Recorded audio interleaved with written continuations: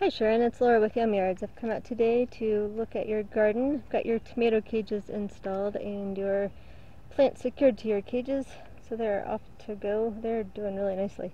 Let's see, okra looking great. Peppers too, everything's coming up. So today I added some fertilizer and I used your fungal spray. I noticed that you have 2 bottles of fungal spray and none of the insecticide. So you might want to look into getting a bottle of that. Kind of steered your trellis plants each onto their own trellis. And yeah, happy growing. This is looking good.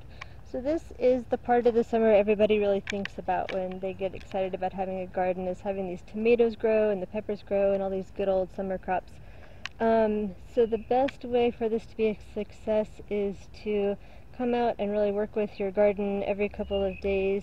Feel free to fertilize after a nice big rain, because rains will kind of wash out the soil a bit, and apply the sprays as are needed. If you notice insects hanging around or some white mildew looking kind of things on your trellis plants, as I tell my violin students, I only get to pester you twice a month.